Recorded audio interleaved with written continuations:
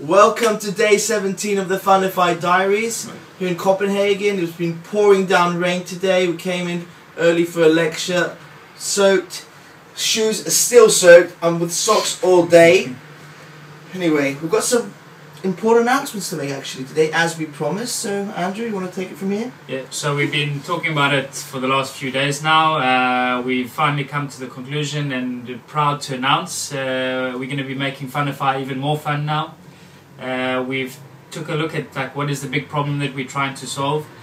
Realized that it's actually between parents and kids and not enjoying doing their chores. So we're going to be making chores fun for kids, helping parents to motivate their kids to get things done around the house, as well as be a little bit more active helping out. Yeah, and also on the other side of this as well, we want to make it really exciting for the kids, fun. There's going to be full game mechanics. They'll be able to earn rewards as well. So there's a whole process behind that also, which we're really proud of putting forward, I think. And after all, who knows what fun is better than kids do?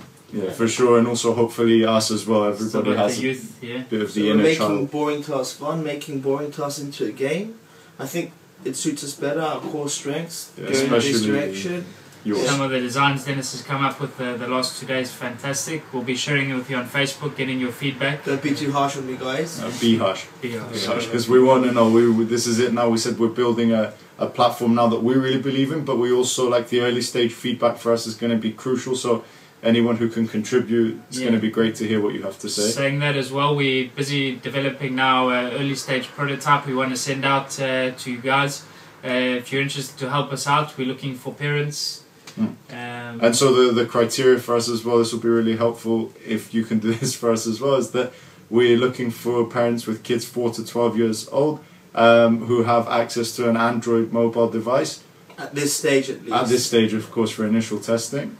And this is where we are right now. Very pleased to have announced this to you guys today. Super excited. Now the fun begins. Now we start to get cracking, and we'll be keeping you updated. We'll see you again tomorrow for another episode. Bye guys. Bye-bye. Bye-bye. Thank you.